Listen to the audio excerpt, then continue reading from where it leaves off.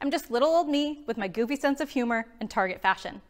But that does not mean that God cannot use me. He has a plan and a part for me to play in disciple making, just as he has a plan for you. And that's what I want to talk to you about today. Let's pray before we get started. God, I just thank you for this opportunity to share my heart, to share the words that you've given me. I pray that as we share these things today, that you would speak to people's hearts. I might not have the words, I might not have the brilliant things to say, but God, you know how to touch people's hearts. And I just ask as people are sitting at home or wherever they're at, that you would speak to them and that you would stir in them a calling and a longing to be disciple makers. So let's talk about what discipleship is. What discipleship is really opening your life. So last week, Drew shared a book with us. And not to be outdone, I'm also going to share a book with you all. And let's just say mine is better because mine is written by my dad. My dad is all about disciple making.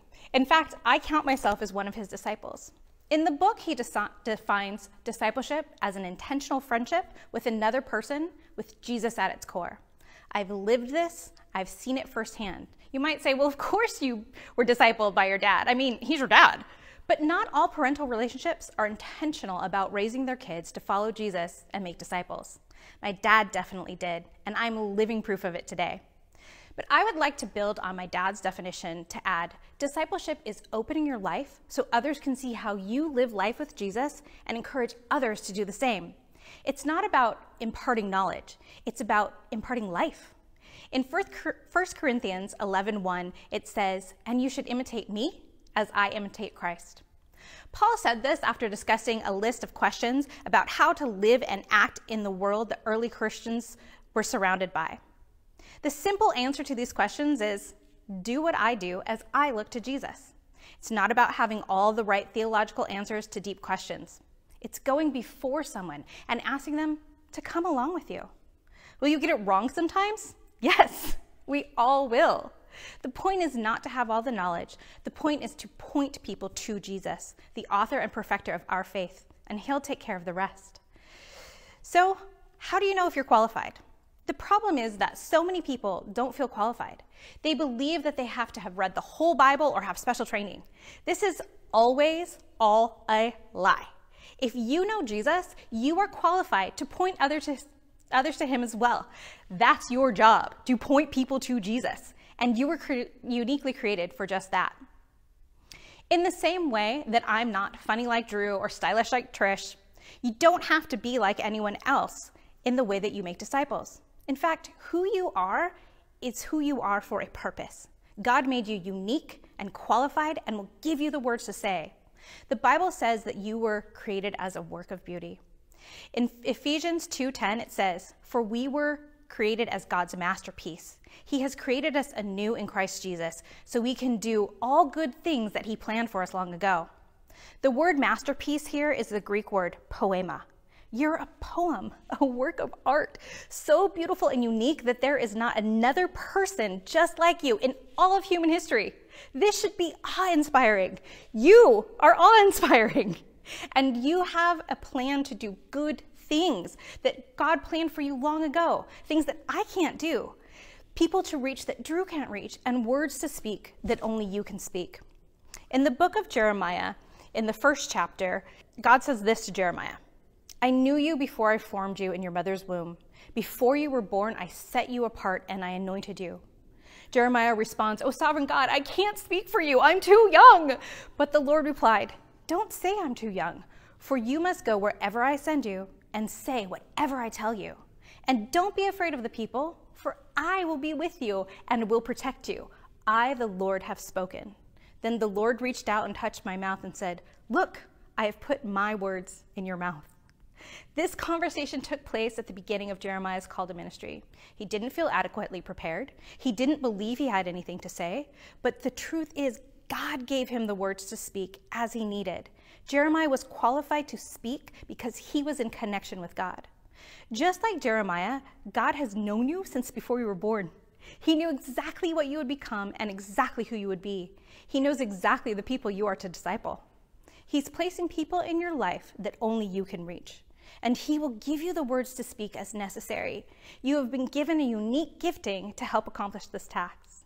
Like I said, I'm not funny like Drew. In fact, no one tells dad jokes quite like him. And I'm not like my dad, who writes books and travels around the world speaking to pastors and churches about disciple making. But I still have things that I'm good at that neither Drew nor my dad can do. For one thing, I'm really good at making people feel at home. I'm not a gourmet chef, but I do make really great tasting food, and I love feeding people. I love having people in my home. Even though I'm a crazy introvert, I love having people in my home every Sunday morning to watch Aloha Church. It makes me super stoked when people linger and hang out and stay with each other. It's my secret goal to have people just stay all day and chill out. And like I said, I'm a crazy introvert. So on Mondays, I curl up and hide from the world with a content feeling in my heart, knowing that my home provided a place for people to connect and grow together in Christ.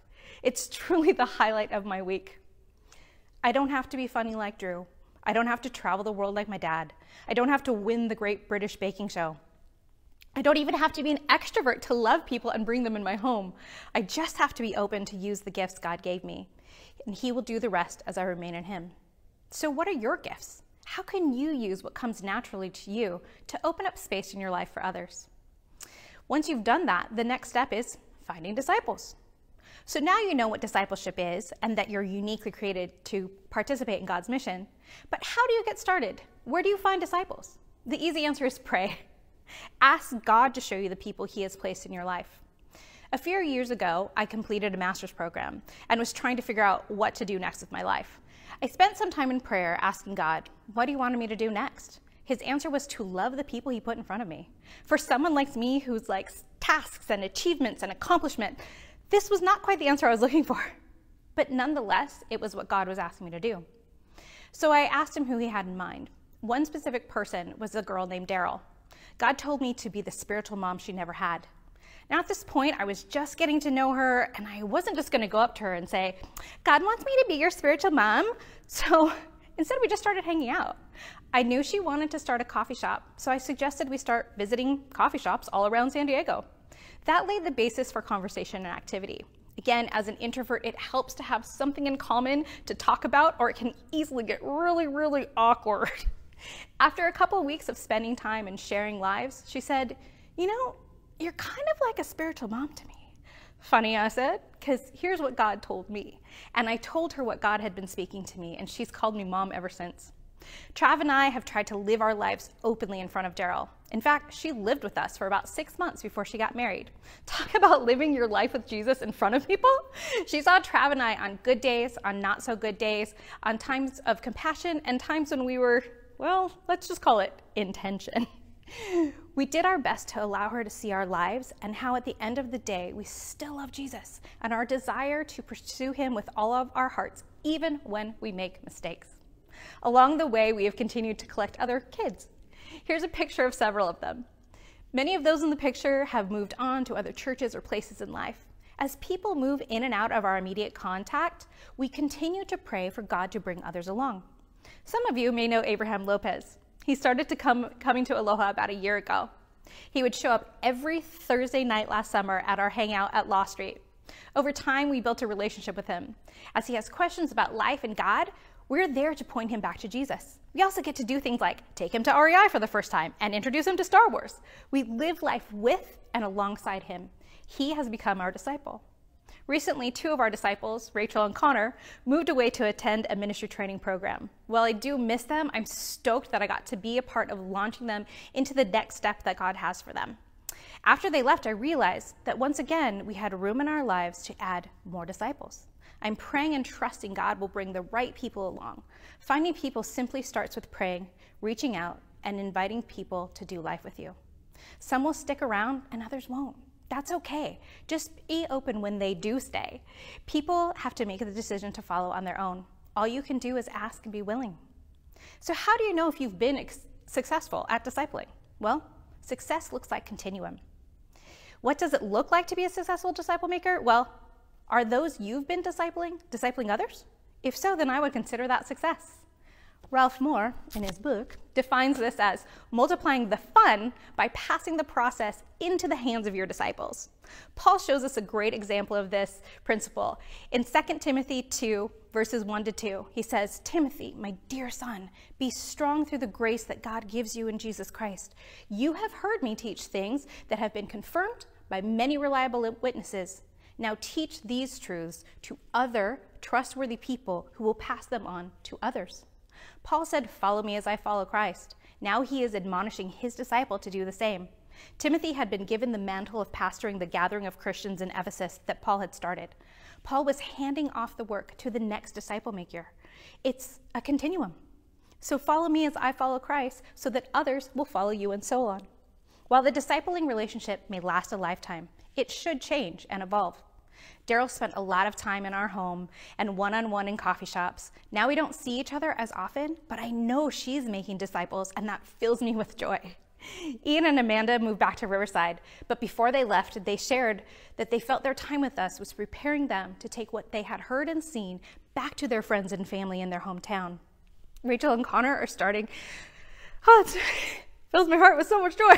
Connor and Rachel are starting a ministry training course that will prepare them for the next step in their life in ministry. We got to be a part of preparing them and sending them off.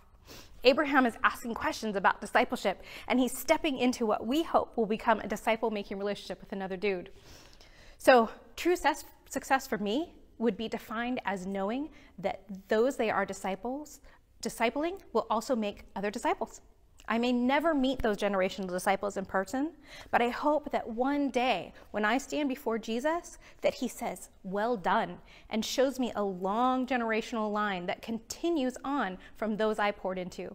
Just as my dad, who's watching this today, can take pride in the fact that he followed Jesus's and Paul's examples by discipling me, he now gets to find joy in watching me as I disciple others. And lastly, disciple making should be fun. Let me say this before we finish. This process should be about multiplying fun. Yes, it is a command from Jesus, but it's not an obligation to do begrudgingly. It's about having fun with friends as you all walk towards Jesus. If it is a chore for you, spend some time with Jesus. You may be trying to disciple the wrong people or possibly in the wrong way. Discipleship should be a natural extension of your life with Christ. So our takeaways today are, number one, discipleship is opening your life so others can see how you live with Jesus and encouraging them to do the same. Number two, you are uniquely created to answer God's call in your life to make disciples. Number three, get started by asking God to point out people he has for you to disciple. 4, success comes in continuum. When those you disciple others. And 5, disciple making is fun! Thank you so much for letting me share with you today. I hope you're encouraged to go out and make disciples. You don't really need any special qualifications or degrees, and I know that from experience. If I can do it, you can do this too. So take the first step today and start by asking God who you're to disciple. Let's pray. God, I want to thank you so much for everybody who's watching today, and I ask that you would stir in all of our hearts what it means to make disciples, how to live life openly so that others can see how we live with you. God, it's about just opening ourselves up and asking people to come along. And as a final encouragement, I want to read the words of the Apostle Paul in Ephesians. When I think of all this, I fall to my knees and pray to the Father, the creator of everything in heaven and on earth. I pray that from his glorious, unlimited resources, he will empower you with inner strength through his Spirit. Then Christ will make his home in your hearts as you trust in him. Your roots will grow down into God's love and keep you strong. And may you have the power to understand, as all God's people should, how wide, how long, how high, and how deep his love is. May you experience the love of Christ, though it is too great to understand fully. Then you will be made complete with all the fullness of life and power that comes from God. Now all glory to God, who is able through his mighty power at work within us to accomplish infinitely more than we might ask or think. Glory to him in the church and in Jesus Christ through all generations forever and ever. Amen. Thanks, guys. Aloha.